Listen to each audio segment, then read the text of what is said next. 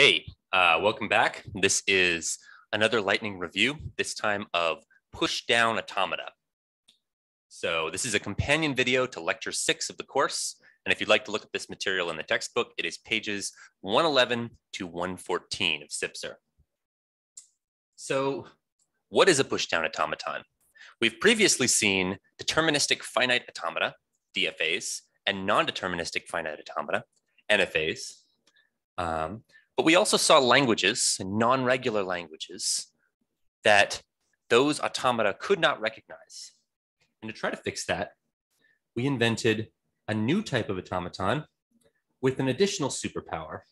In particular, this automaton has access to a stack of symbols.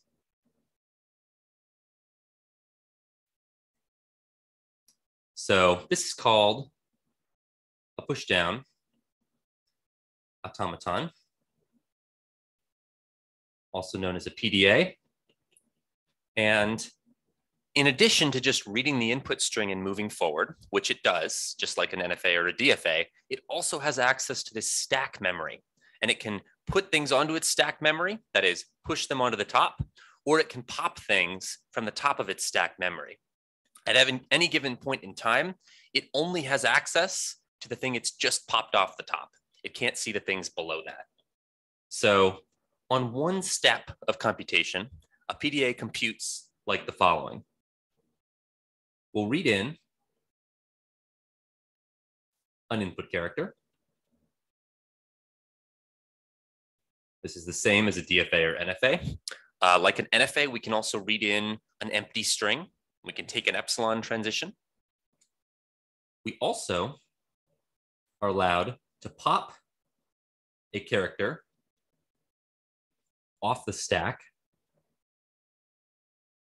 So we can pop something off and see what was on the top of our stack by popping it off. We can also pop off the empty string. That is, don't pop anything off of our stack. If we want to skip that step.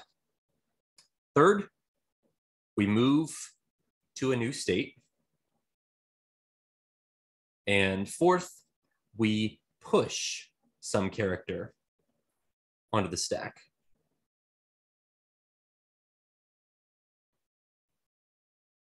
So the new steps here are steps 2 and 4.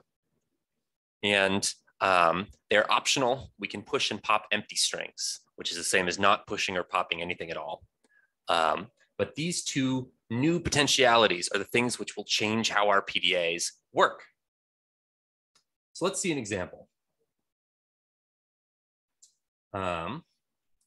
Here is a pushdown automaton that recognizes the language A, that is A to the N, B to the K, C to the N, such that N and K are greater than or equal to 0. So this will be some string of A's followed by some string of B's followed by some string of C's.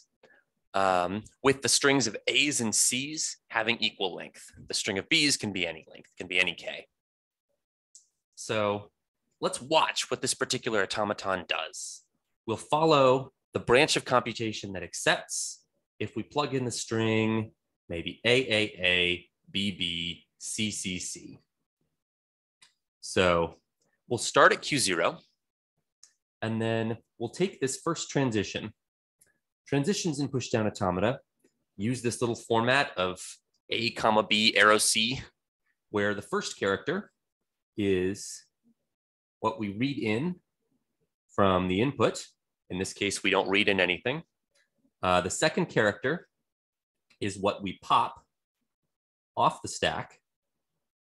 So when we start, our stack is empty. There's nothing to pop off. And finally, the third thing we write down is the character we push onto the stack. So we can gloss this transition as do nothing except push this $sign. You might think it's weird to push a $sign when we're just talking about A's, B's, and C's in our input string, but this is actually a pretty common tactic. The $sign will serve as our marker for the bottom of the stack. When we get to the bottom of the stack, at the very end, once we're back down to an empty stack with just a $sign, we can pop off that $sign.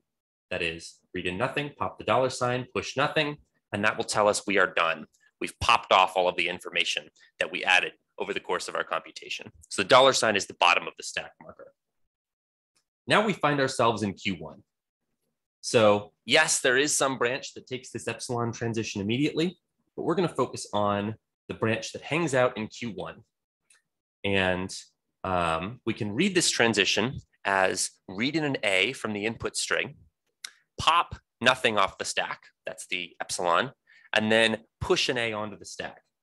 So after we take this transition 3 times, our stack will have a $sign at the bottom, and it'll have an A on it for each A we read in on our input string. And at that point, we can no longer take this edge because it's no longer possible to read in an A from our input string. We've read in all the A's. So we'll consider the branch that then takes the epsilon transition. So this thing is just like an old-fashioned epsilon transition in our NFAs. It says read in no input character, pop nothing, and push nothing. In other words, don't do anything, just split and have one branch go to Q2 while the other branch stays behind.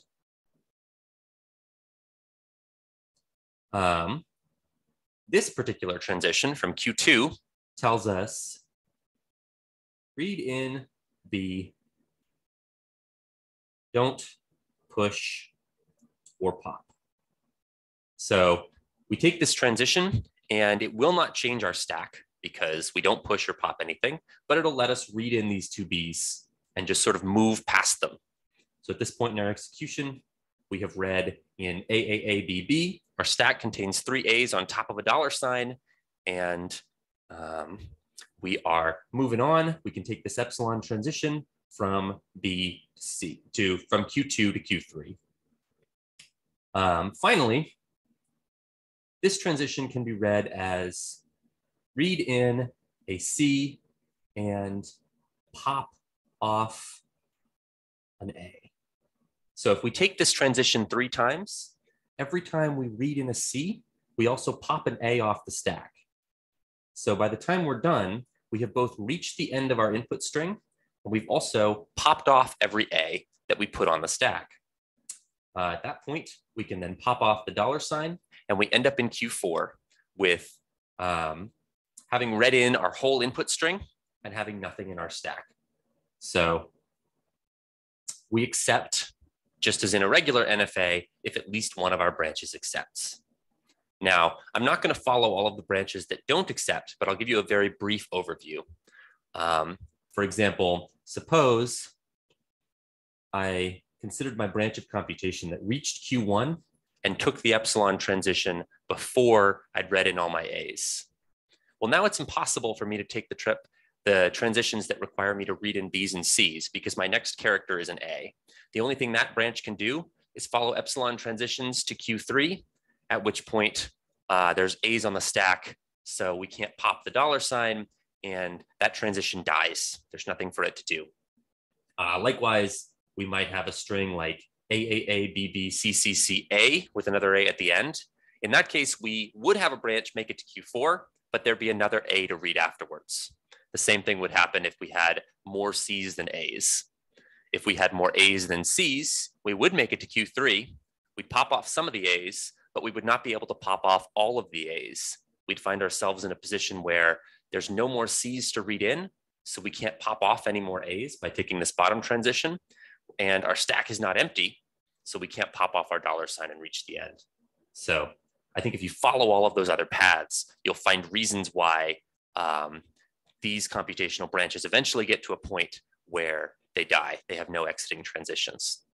So, but we traced in particular how this PDA could use its stack to essentially count the A's and then match them against the C's and accept if and only if we had the same number of A's and C's.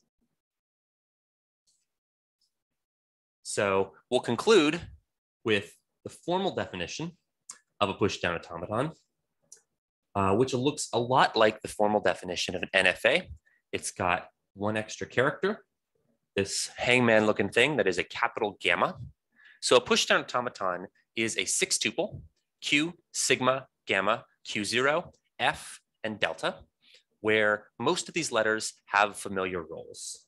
So Q will tell us our state set.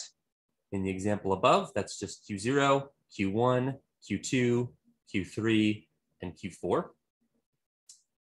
Sigma tells us the input alphabet. So that is the alphabet of characters that are allowed to be in input strings. For us, that'll be A, B, and C in the example above. Now, gamma is the stack alphabet. So that's a set that might be different from sigma, and it contains all the characters that our pushdown automaton puts on the stack. So in particular, in this case, we'll push a $sign onto the stack. That'll be our special character for marking the bottom. And we'll also push and pop A's.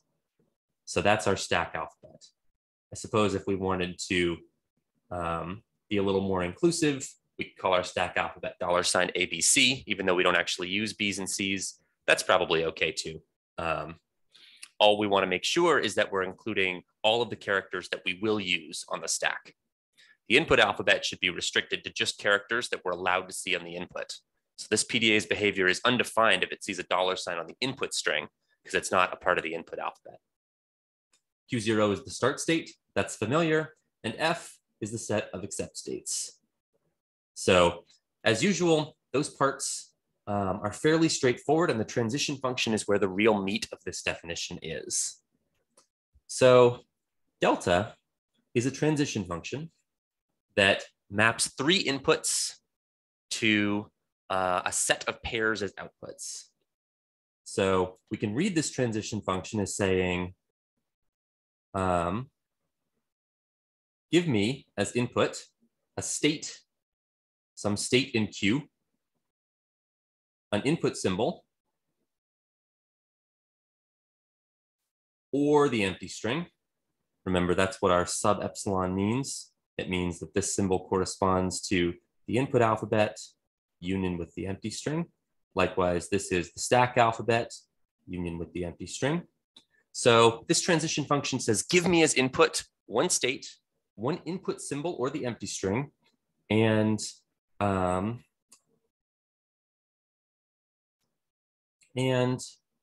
stack symbol.